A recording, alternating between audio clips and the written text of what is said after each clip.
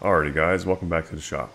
This is part one of a multi-part hunter build. I'm not quite sure how many parts there are going to be in this build, but I'm shooting for around 3 narrated videos with an additional full recap video.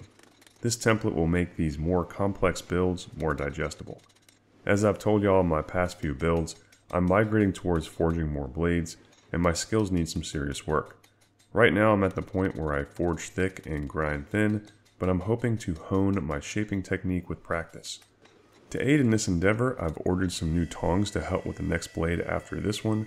I plan on fabricating a hot cut hardy for my anvil, and I've replaced my forge's gas regulator and hoses, so stay tuned on that front. Once I got the basic shape for the hunter, I drew out the tang in my press, then left the forged blade in vermiculite for a few hours to ensure it cooled down soft before grinding. My first task on the grinder is to remove the bulk of the forging scale, as well as clean up the profile and flatten the ricasso. I'm also going to cut some excess material off the tang, since I had a lot left over from forging. For basic flattening and cleanup, my DIY surface grinding attachment is still going strong, and the chuck from Northridge is great. The movement you see in these clips is the weight of the chuck moving the whole grinder in a horizontal orientation, which I didn't even notice till reviewing this footage. It doesn't have any bearing on the final workpiece, but I may look into the grinder to see if I can tighten things up. After looking over my blank, I ended up drawing out a smaller blade than I forged, so I'll have to do some reduction here. I put my template on the forged blank, sprayed on some marking fluid, and cut the bulk of the excess material away on the bandsaw. I then set up my work rest at 90 degrees and clean up the profile on the 2x72. This is a good place to mention the VersaFlow respirator that I've been testing out over the last few months. I plan on doing a full review of this respirator, but it's safe to say that I'm a huge fan so far.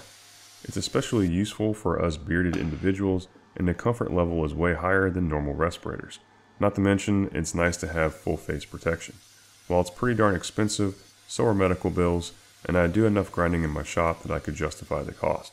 So anyway, stay tuned to the channel for that review in the coming months. At this point, I've scribed a center line on the blade, and I'm roughing in my pre-heat treat bevels with a work rest and the push stick grinding method.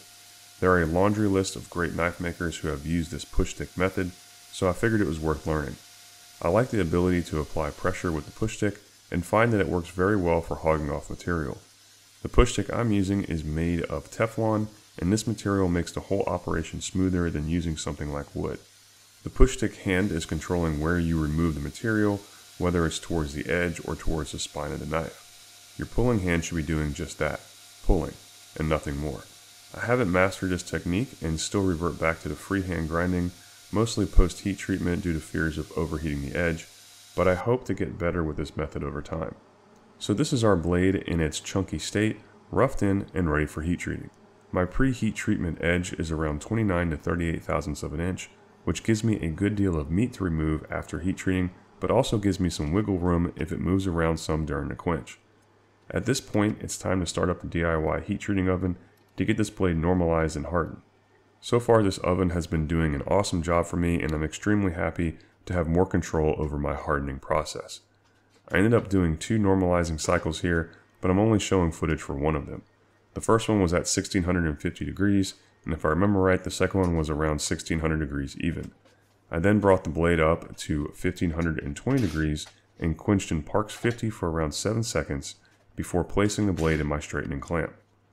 With these forged blades, I'm starting to do more bevel grinding before heat treating, and I'm happy to see my clamp is still keeping them pretty darn straight after quenching.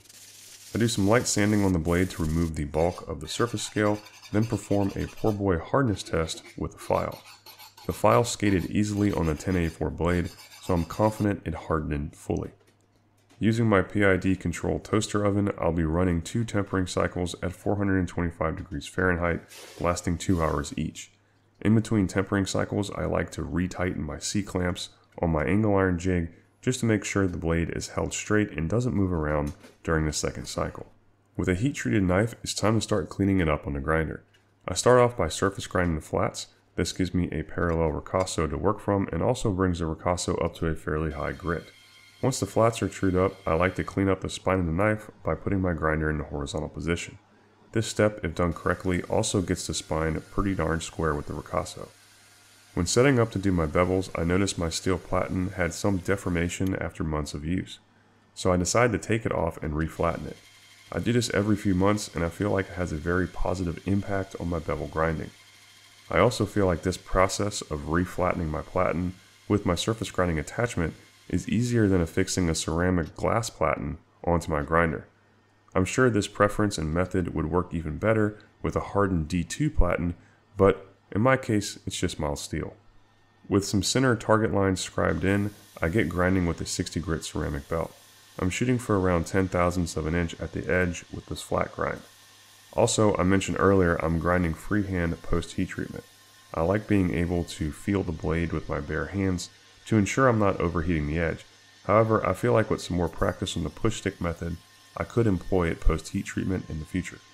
Once I get pretty close on the main bevels, I take the knife back to the granite surface plate and scribe a center line on the spine of the knife. This helps a ton while trying to make sure my tip is in the center and the grinds are truly even. I then mark with a red Sharpie on the blade where I need to remove more material. This is an iterative process and I go back to the surface plate to rescribe my targets often. If you have a variable speed drive on your belt grinder, this is a really good time to slow it down so that you can ease into these targets and reduce the chances of ruining your blade's temper. I continue to get this blade moved to the right spot, then worked up to a 120 grit belt finish. I'm finding the more time I spend here, the easier my life is at the hand sanding bench. To take that a step further, I've heard that a disc grinder can make your hand sanding even better, so I'll be sourcing one of those soon to play around with. With the flat grind done, I moved to the slack belt portion of my grinder to put in a convex grind on the edge. This apple seating geometry only extends about 3/4 of an inch up the bevel. I applied some Sharpie to the blade in order to track this progress towards the spine. Once I got the convexing in, I decided to take a page out of Kyle Royer's book and test the blade before going any further. I sharpened it up on my diamond stone to a good working hair shaving edge and then went outside to cut a 2x4 in half. One thing I didn't show here was that I wrapped the tang with duct tape in order to get a good grip on it while chopping the board. It took a little time, but the knife performed pretty well on the board and was able to still easily shave hair after testing. Now that the knife is a verified performer, it's time to start finishing out the finer details with the grinder. The first thing we need to dial in here are the plunge lines. I put a file guide on the blade and scribed some layout lines on both sides of my plunges, and then set up my waterfall platen. This platen has a 1/16 of an inch radius on the edge, and I'll be using a 120 grit J-Flex belt to get started.